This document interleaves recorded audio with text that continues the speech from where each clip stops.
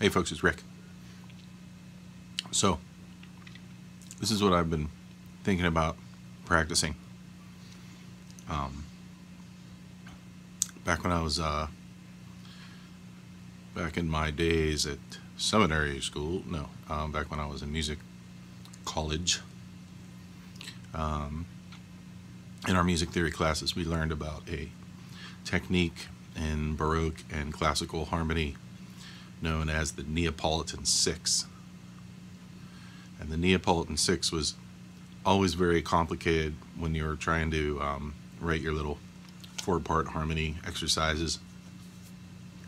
But I figured out that it can be jazzy. So basically, Neapolitan 6 is a 2-chord, which is normally, say we're in G minor. 2-chord is usually A minor 7. And then the 5-chord is D7. And the 1 chord is there, which is really nice. It all sounds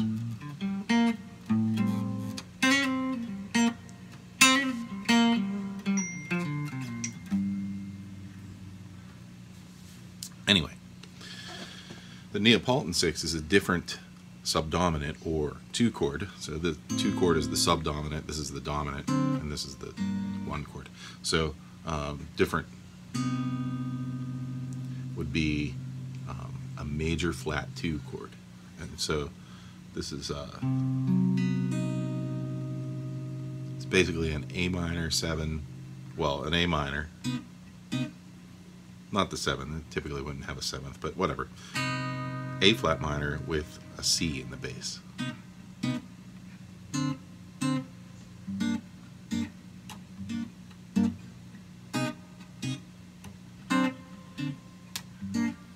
So that posed some challenges as far as soloing, in that, you know, the first chord of the 3 chords, you have this.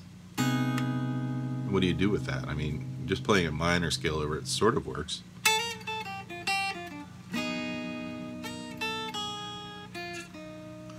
But really, I found that playing this A flat Dorian works pretty well. Probably the G melodic minor would work, or I mean the I'm sorry, A flat melodic minor.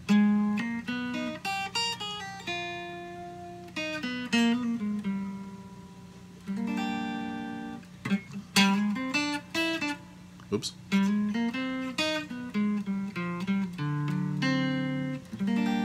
Anyway, and then there's the idea to get back into G minor. So a little bit of a jazzy thing, but I thought, hey, maybe I'll work through this and see if I can solo over it. Anyway, that's what I've been working on this week, and this is how it turned out.